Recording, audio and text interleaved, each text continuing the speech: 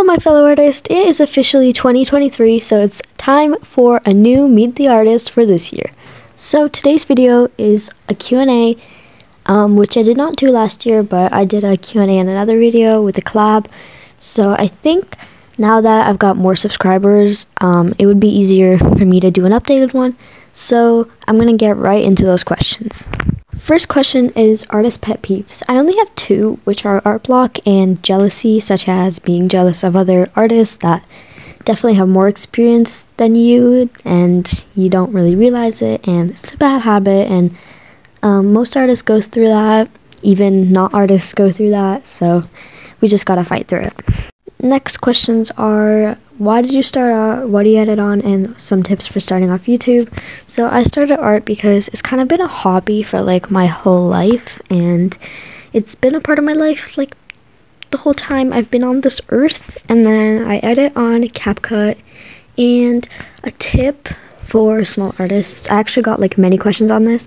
I would probably say like don't give up and like just keep going, because I remember when I first started and my art looked really bad, but I didn't give up and look where I am now. Next question is favorite artist YouTubers, and 5 of them. So I would probably say Citrus Gem, Minty Sketchbook, the Riot Creates, Sage's Sketchbook, and Fairy Kind Arts. Those are like on the smaller side. Well, I mean, I wouldn't consider Minty a small YouTuber anymore, because she's like grown a lot since I started YouTube, but she's been a big inspiration for me this whole time, and I kind of got inspired for the hair from her. So okay, next questions are favorite small YouTubers, biggest supporter, plans, and hate comments. So I would probably say like my biggest supporter would be my mom, because she really supports me. And then plans for my channel, nothing much. I want to give my channel a makeover, but yeah, I don't think that's happening any sooner, because digital art isn't my thing at all, so I can't really create like a profile picture. And then how do I deal with hate comments? Well, hate comments, they actually like help your channel. Like I got hate on this short once, and I deleted all the hate, right? But people came back and commented again, which gave me more watch hours. Like I got like I don't know, like probably like 15 watch hours on a shorts video, just because people came back and like started fights in the comments.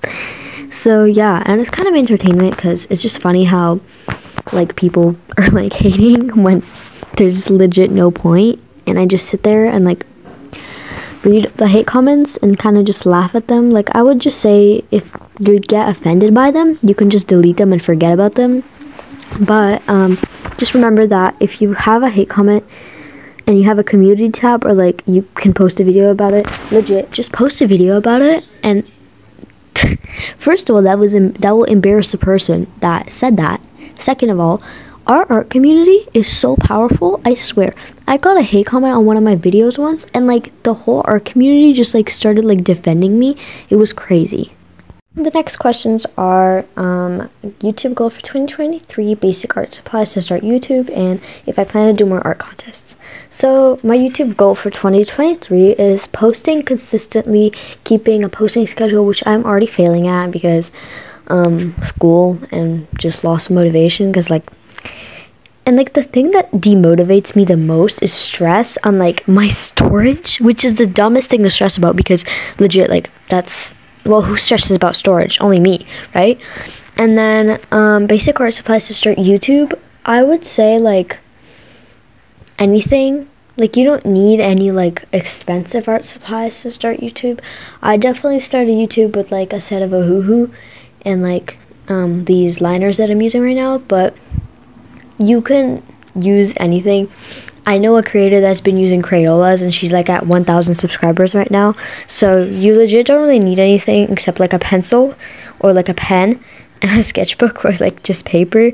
So yeah, and then if I plan to do more art contests, probably, but I want to make them more creative and not just like OCs, because that's kind of what's been going around all the time, just OCs and all. Like I know people are kind of tired of drawing OCs, because now instead of drawing your OCs, you're drawing other people's OCs, and it's just like yeah, so yeah, probably I'll think. Next questions are my favorite aesthetic, an art medium I want to get better at, then my favorite animal, and my biggest inspiration. Okay, so my favorite aesthetic, I don't really like have a favorite aesthetic. If it's like clothing wise, I just like go for like, I don't know, just like pastel colors and like simple beige and pinks and like that stuff. And then art medium to get better at, definitely paint.